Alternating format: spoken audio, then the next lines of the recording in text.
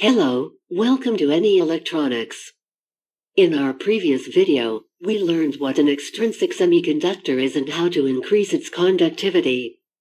We will explore the unbiased P-N junction diode in this episode and the information it contains.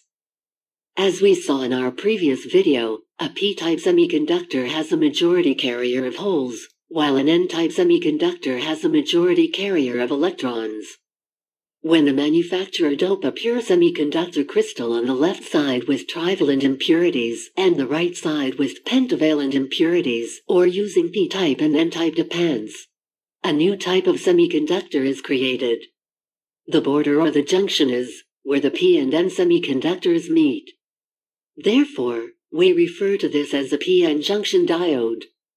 If we break the word diode, we get diode 2 and electrode.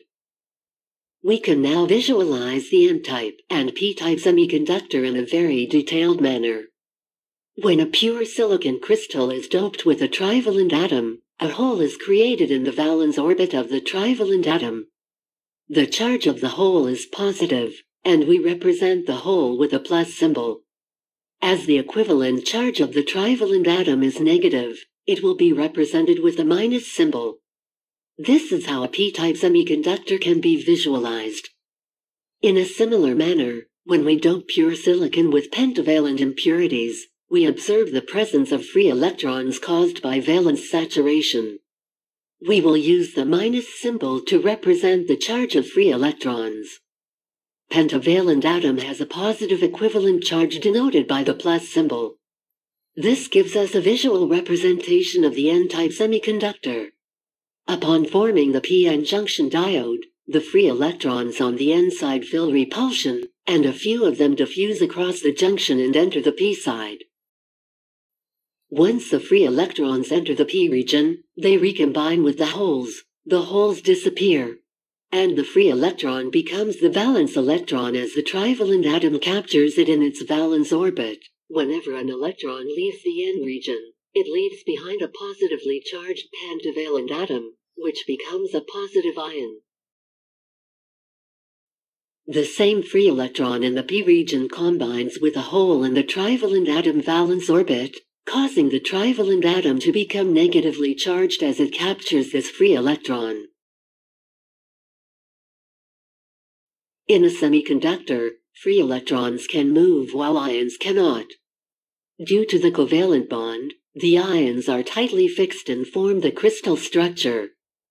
Each time a free electron diffuses across the junction, an oppositely charged ion, a dipole, is formed. The region becomes free of charge carriers as soon as the dipoles form at the junction. The charge carrier free zone is referred to as the depletion region. Each dipole is linked to an electric field generated by positive and negative ions. As a result, any additional free electrons are repelled if they approach the depletion zone towards the P region from N region and are pushed back towards the N region by the electric field. This means that the electric field is initially attempting to prevent additional electron diffusion across the junction. However, electron diffusion occurs, which aids in the rise of the electric field until it reaches equilibrium. The electric field at the junction formed by the dipole is equivalent to a potential difference and is called barrier potential. At 25 degrees Celsius, the barrier potential of a germanium-made diode is 0.3 volts, while that of a silicon-made diode is 0.7 volts. While the P-N junction diode has not been subjected to any electric field impacts, it is referred to as an unbiased P-N junction diode and is denoted by the given symbol of Electronix.